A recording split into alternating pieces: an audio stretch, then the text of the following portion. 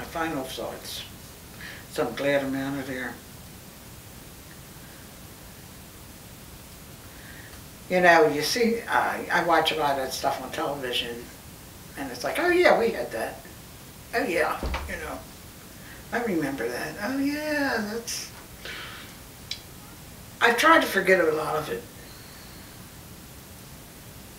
It's so much more peaceful now, I don't like to think about it. And I would never go back there.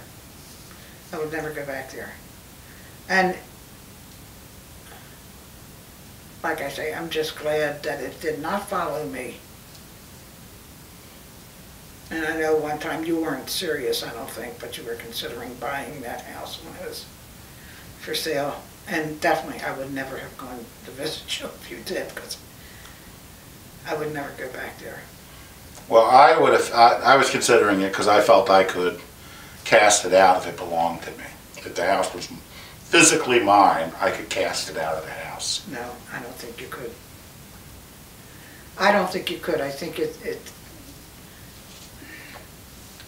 would find a way to get itself back in there. I don't think anybody's, and I'm sure that it's there now.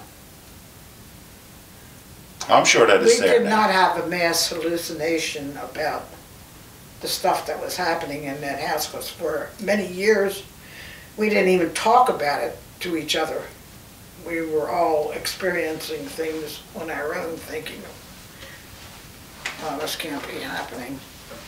So, you know, I don't think you can get rid of it. I think somehow or other, as long as that house is there, it's going to be there.